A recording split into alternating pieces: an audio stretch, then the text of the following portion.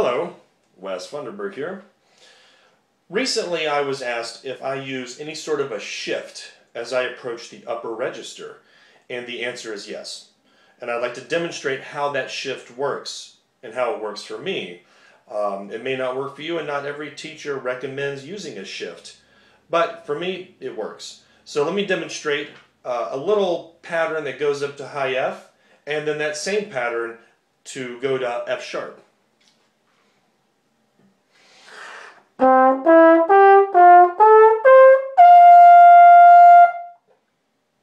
And now for the shift.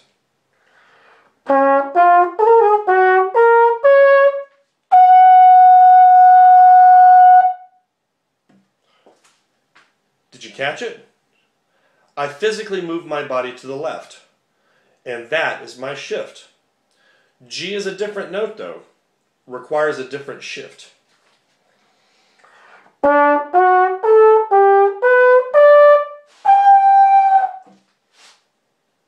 You have to make a quick move to the right.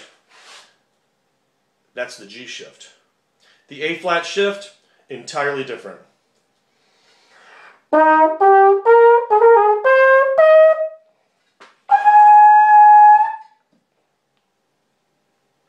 Directly at the ground, thus closing off the air so you don't need a lot of air when you're playing a high A flat. Close it off, constrict the gut, and possibly injure your lower back by leaning over just slightly. Hang on a second. Bananas, yes. Yes. No, we have no bananas.